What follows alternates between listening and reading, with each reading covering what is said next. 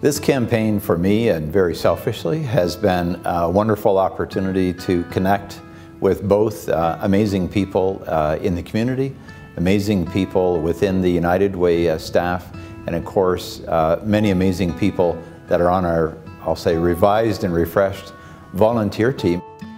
We do an annual truck pull. In fact, our approach is to really bookend the campaign. So we start off with a truck pull. It's a fire truck.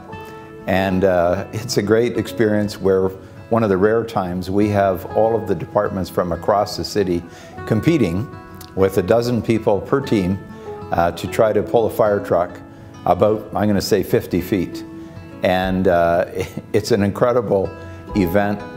People dress in costumes, there are theme prizes, and I'm proud to say that my own team was the only one who couldn't move the fire truck more than 1 inch. It can be as small and local as a chili event for $5 donations, or we have our large truck pull, and we also have a year-end event where we have a big bowl-a-thon. So it's an opportunity for people to almost have a reunion in many regards, and other times they're actually meeting all sorts of new people that perhaps they've only emailed with. And so it's a celebration of many things through one event.